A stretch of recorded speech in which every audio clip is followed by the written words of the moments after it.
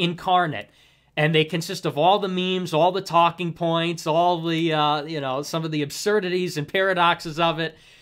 And I just thought that was a very interesting contrast, the effectiveness and the look of what it's like in real life, running for office, as these two candidates were, or what it was online. I mean, do you think there is something about the fact or the nature of being anonymous, of being online, that in this day and age is more effective politically? Because I just thought that was a very interesting idea that you kind of brought up with him. Well, yeah, I mean, I break my answer down into two parts. One, yeah, I think anonymity online definitely played a crucial role. It's a large factor in, I guess you could call it propagandizing. Mm. They're able to get a message out. They're able to deliver a concise message in a way that resonates with people. And really, it comes down to who's funnier, the better memes, I guess. But that helps facilitate getting a message out for a candidate. I think that played a large role in the election, you know, from anti-Hillary to pro-Trump. I think that definitely had an effect, and I think anonymity helped. If you're identified and you try to do a lot of what was done, you're just going to get hammered into the fucking dirt. I mean, we saw that with the kid that tweeted out, it was like a wrestling gift that was altered. It had Trump in there, and CNN was right on him, saying that if you do this, we're going to release your information and write up a story on you. But because you promised not to do it anymore, we're going to sweep it under the rug. We're going to forget about it. As far as, you know, the viability of candidates like Little or Nealon, I mean, I don't want to try to undercut the effect they had. I mean, Little was running in California, correct? Correct. Yeah, and I mean, people will make fun of him and say, well, he only got 1% of the vote. Well, you couldn't go to a more liberal, democratic, blue fucking state than California. The fact that he even got 1% is impressive on its own, coupled with the message he was preaching. It really actually surprised me. And I think Nealon got, was it 15% against Pawlenty in 2016, or am I wrong on that? Well, yeah, but that was before he went full red pill. He was more of a MAGA-pede at the time. But you're right. I mean, nevertheless, 15% in the primary.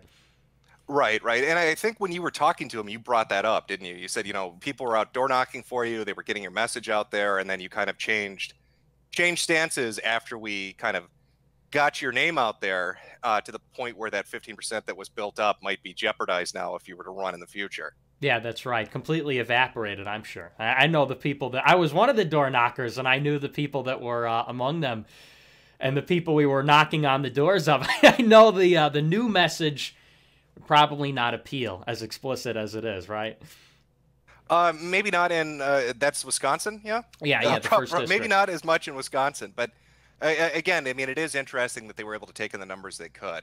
What would Nealon pull in the future? I don't know. If Patrick Little changed his message, will he pull in more of a percentage? Probably not. But, you know, again, 1% in California with the message that he had that is, in my opinion, a victory, considering what he's fucking dealing with in that particular state. Right. Yeah, it was an interesting experiment. And, you know, I do think a lot of it had to do with the fact that he ran as a civil rights advocate. You know, because I imagine in a state like California, it's obviously the largest state, I think, by population, and a large minority population. Well, I don't even think it's fair to call them minority. In California, they're the majority. You know, it's a minority white state running as a civil rights advocate. I think that was actually an intelligent, a clever kind of a trick, but definitely an interesting experiment.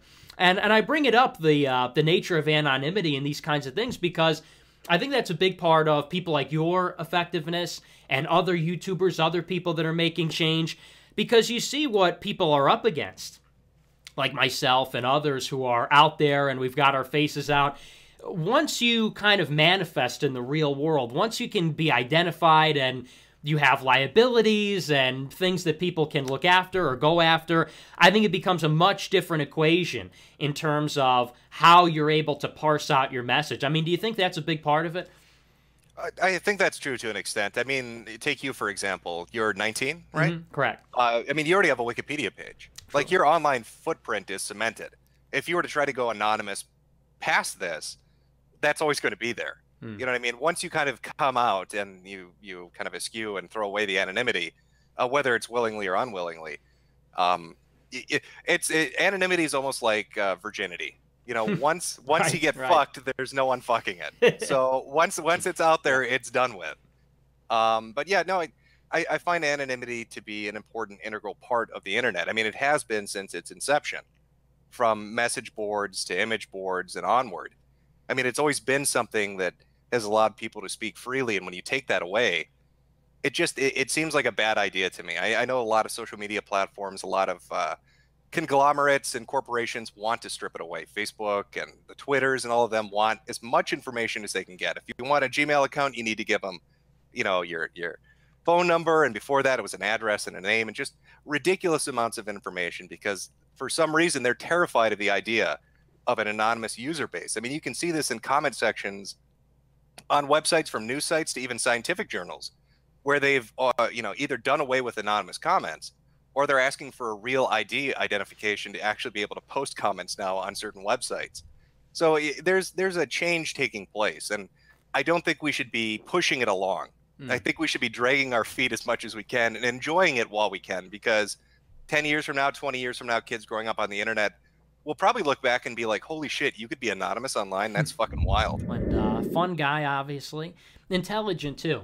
It's kind of interesting because I was reading some article earlier in the week about how comedians are having like a political responsibility now, which I don't think is true, by the way. They said people like Stephen Colbert and others, John Oliver, now have to be political as well as comedians. And I think the corporate stuff is very vapid, but I think there is something to be said about the humorists like Jim, and I think the new wave of true-to-form humorists, people on the internet, I think are becoming that way. I think there's has to be some element of intuitive understanding, of incisive wit about what's going on in some political context to make jokes that are relevant to people. So, great guest, great conversation.